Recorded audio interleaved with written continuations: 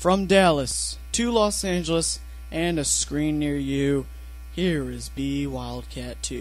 Good evening, ladies and gentlemen. This is Boone Pickens Stadium here in Stillwater, Oklahoma, and we have a dandy for you tonight. Your Horned Frogs sitting at 6-1 overall, undefeated still in conference play.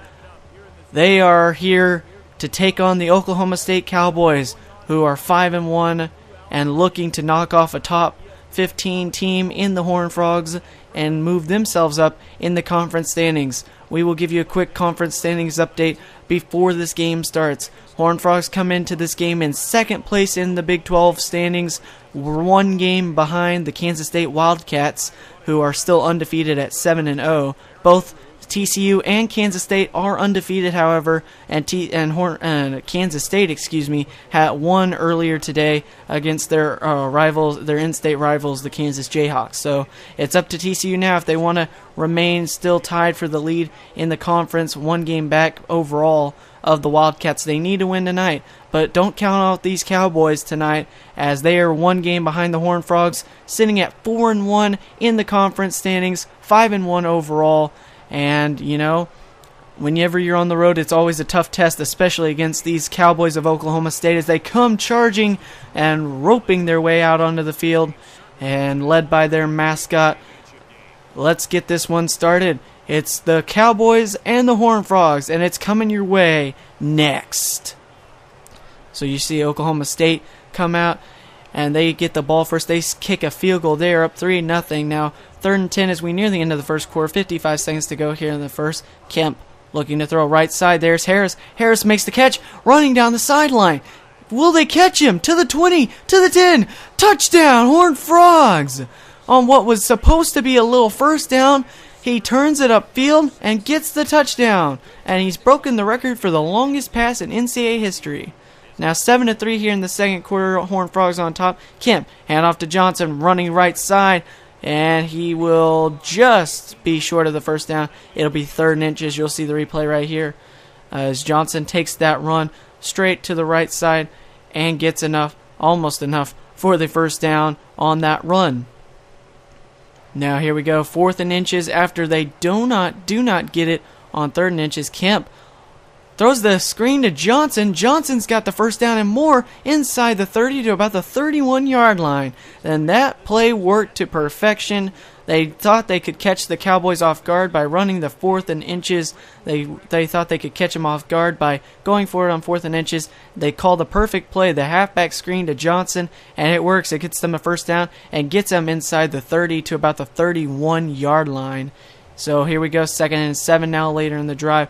Kemp takes a snap, play action to Henderson. Kemp looking over the middle of the field, finds Anderson. Anderson does get the first down to the 40-yard line, and Kemp here early on is 6 of 11 for 135 yards.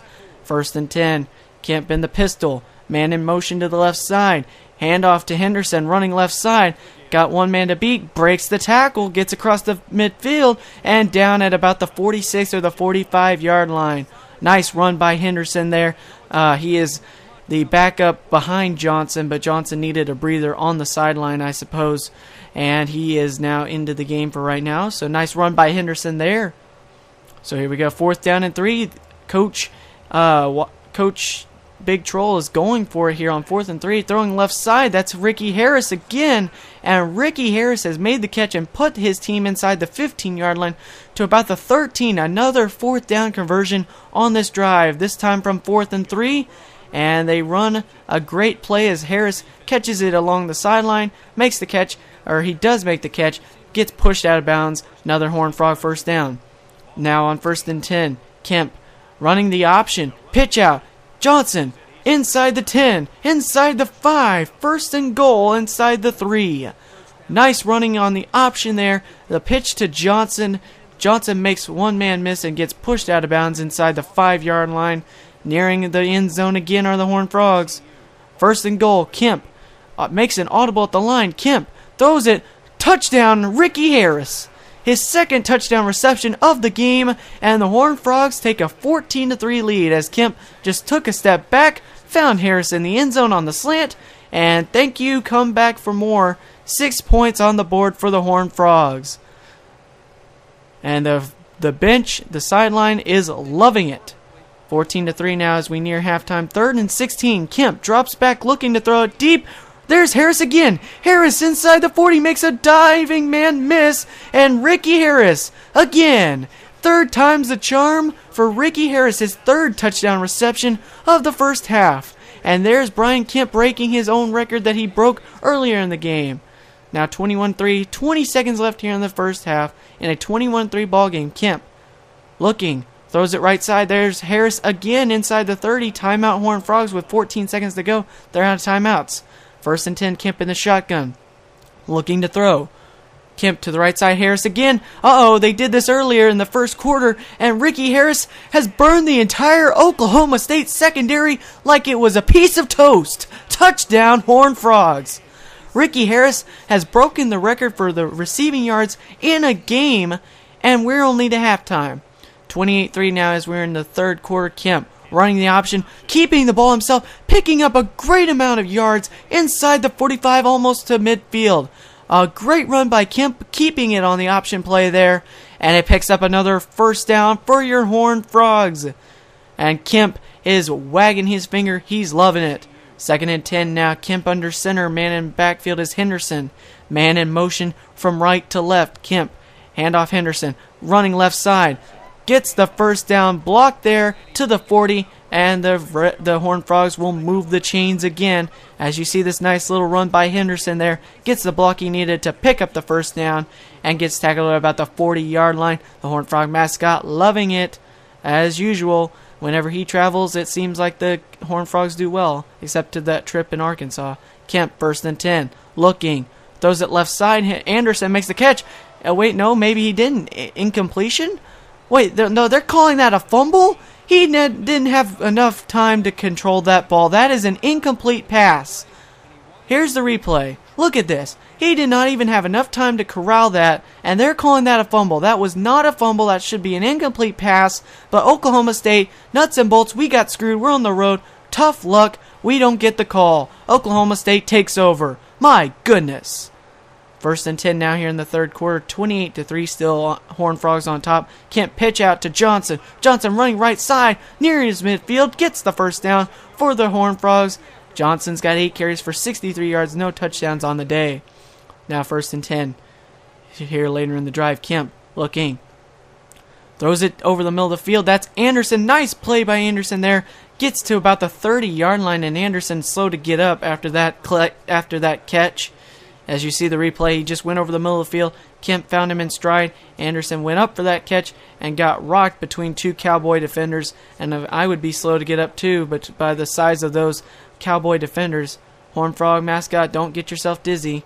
3rd and 10 now. Kemp under center. He takes the snap. He's dropping back. He's looking to throw. Throws it to left side, and that is intercepted, intended for O'Brien, and that will be tackled inside the 20. But it's okay as the Horned Frogs still lead by 25 and now into the 4th quarter. Kemp dropping back to throw. Kemp throws it over the middle of the field. Nice catch by Gray inside the 40. Down to about the 35-yard line. A huge play there to Gray, the tight end. And they love to get the tight end involved in this offense. Look at this.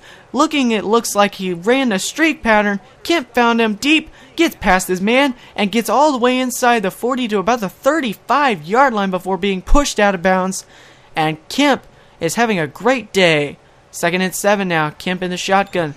Handoff to Henderson, running right side, inside, nearing the first down to the 25, and he looks like he has enough for the first down yardage. Kemp. 1st and 10 handoff on the draw to Henderson again, and Henderson gets another first down nearing the 10-yard line, nearing another 1st and goal, as it will be 1st and 10 from just outside the 10, called mark at the 11-yard line for the Horned Frogs here on this drive. 1st and 10 now. Kemp looking to throw over the middle. That's Brian. That's a touchdown. Another one for the Horned Frogs, excuse me.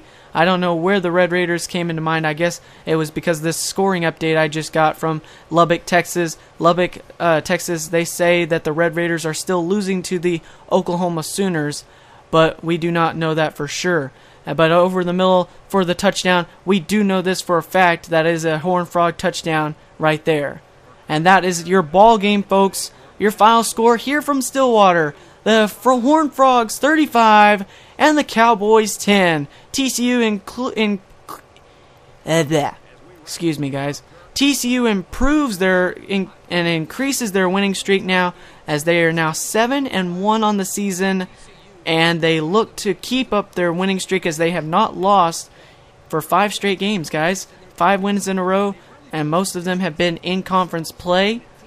So let's keep this winning streak alive, guys. This was the last game that you've ever seen in this series that is in standard definition. I hope you've enjoyed it, but let's move this to HD. I'm tired of standard definition quality, and I know you guys are too.